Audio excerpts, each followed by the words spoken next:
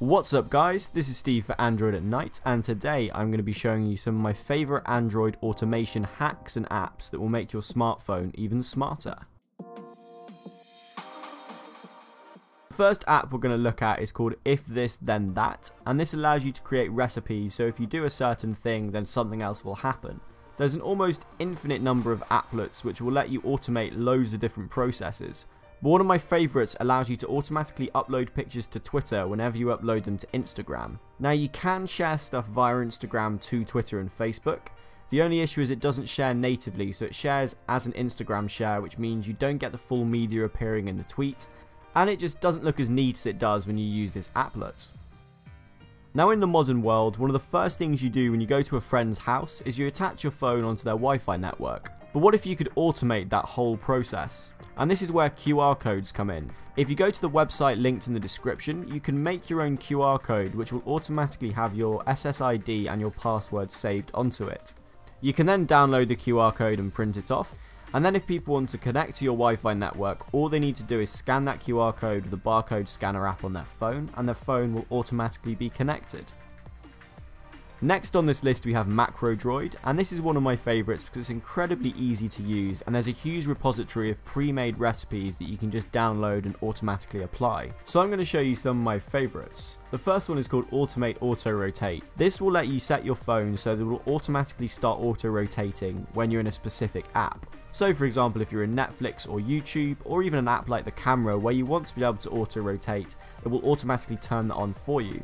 Then when you leave that app and you go back to your launcher, or if you're using something else that you don't need to auto rotate, it will automatically turn it off.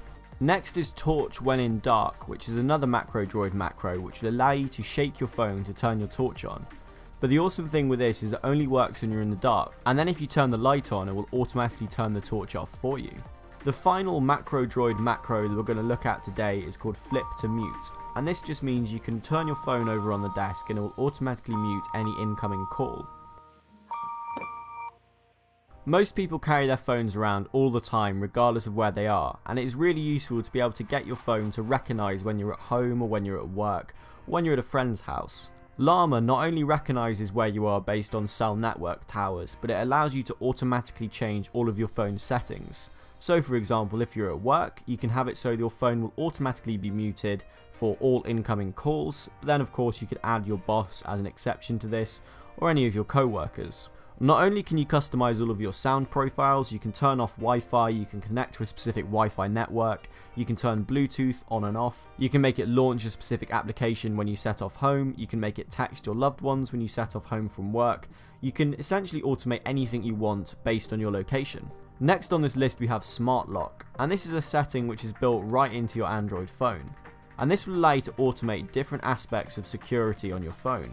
The first automation setting is on-body detection, and this means your phone won't automatically lock if you put it into a handbag or put it into your pocket. It will only lock if you place it on a table.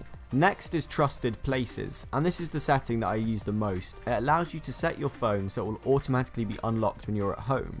This means you get all the security of having a lock on your phone, but you don't need to bother with it when you're at home and you're not worrying who's going to pick it up, and you're not worrying that it's going to be stolen. And similarly with trusted devices, you can set your phone up so if it's connected to a device like a smartwatch or a set of Bluetooth headphones, it will automatically assume that it's next to you and it will remain unlocked. And then finally you can use Trusted Face, which means that if you pick your phone up, it will recognise that it's you and it won't present you with a passcode. However, if someone else picks your phone up, it'll know that it's not you and you will have to unlock it. Next on this list we have Lock Watch, and this will automatically send you a photo as well as the location of your phone if someone tries to unlock it multiple times and gets the code wrong. This gives you all the details that you need to try and get your phone back, and it will send them all automatically in an email. Finally on this list is Android's automatic sound preferences. To get to these, you just need to pull down your notification bar, go into your sound profiles, and then hit more settings. From here you can set automatic rules so that your phone will automatically go into silent mode at night.